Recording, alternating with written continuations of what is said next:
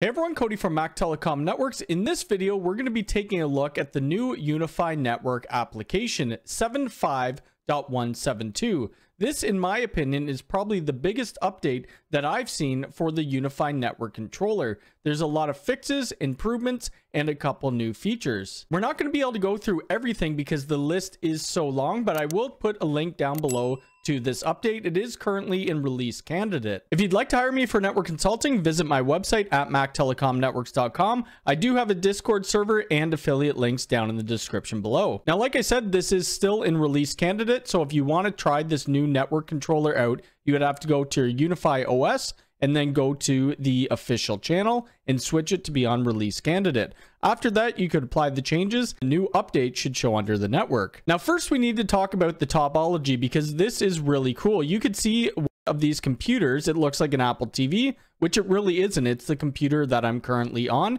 and that's why it's glowing like that. Another thing, they do live internet feeds. So if we go over here and click on display options, we could show all of our clients. I'm going to turn off my Wi-Fi clients. Now I've turned off my Wi-Fi clients. We could press this play button and it's going to show our internet traffic.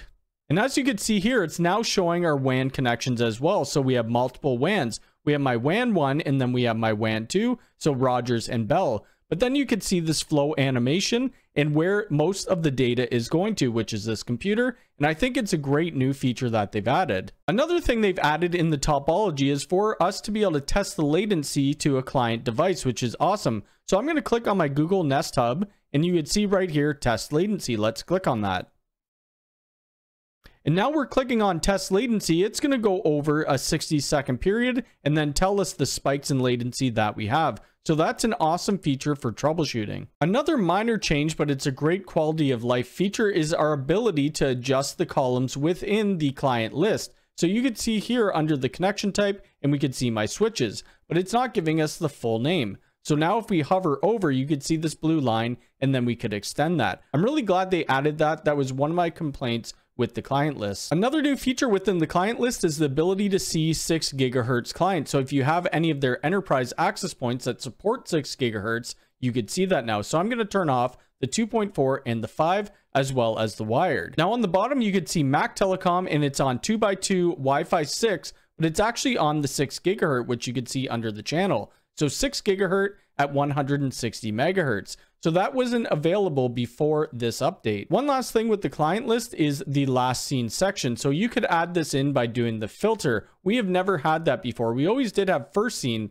So this computer was first seen October 30th, 2022, and it was last seen August 26th, 2023, which is right now. Now, if we go over to Wi-Fi Insights, they have added in the AP density. So my AP density is good, but if you had too many clients connecting to the AP, it may show something different, and you'd want to add more access points if needed. Now, another thing they've added is the ability to do speed test on our WAN 2. We've always been able to do it on WAN 1, but never on WAN 2. So now I'm going to go ahead and I'm going to run that. Getting 1.6 down by about 750 up, which isn't correct. I'm going to have to call my ISP. I should be getting 3x3, but it's great that we could do that right from the dashboard. Now, something minor that's needed to be done for a while is to add more options for the ESP DH groups within our site-to-site VPNs. When we're connecting to another firewall that's not Ubiquiti, we might have to have different options for our DH groups, and now they've added it in. Now, if we go to our devices, they've added filters for the device page. So we could click on the filter, we could show all devices, we could uncheck group by application,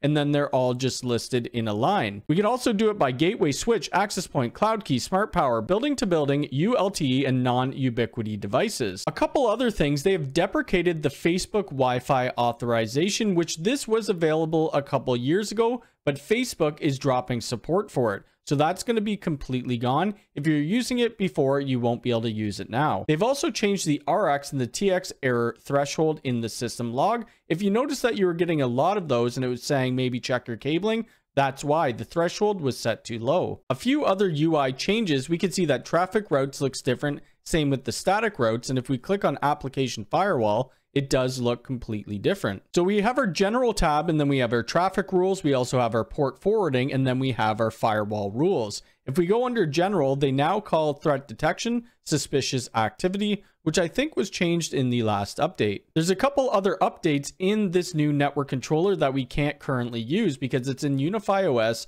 3.2. So it added support for DNS Shield. This requires a Unifi next-gen gateway console to run on firmware version 3.2 or newer. And they finally added support for FQDN hostnames with IP site-to-site VPNs, which is a long asked for feature, and hopefully we see 3.2 soon. If you're running IPv6, they've added IPv6 addresses for clients. This is still on Unifi OS 3.2, and there's one more change that they made. So for IPv6, they've added stateless option in the internet settings. So if you are using that, that's something that you could look forward to in the future. Now, just by looking at this improvement list, you could tell that there is a whole bunch that I didn't go over, so you will want to read this if you'd like. They've also fixed a bunch of bugs. We could see the bug fixes, and this is another long list. Now, I am about to work on a 2023 full Unifi build video. I've done a couple in the past, but if there's anything specific that you'd like to see in the video, leave it in the comments below. I was waiting for this new Unifi Network application to release,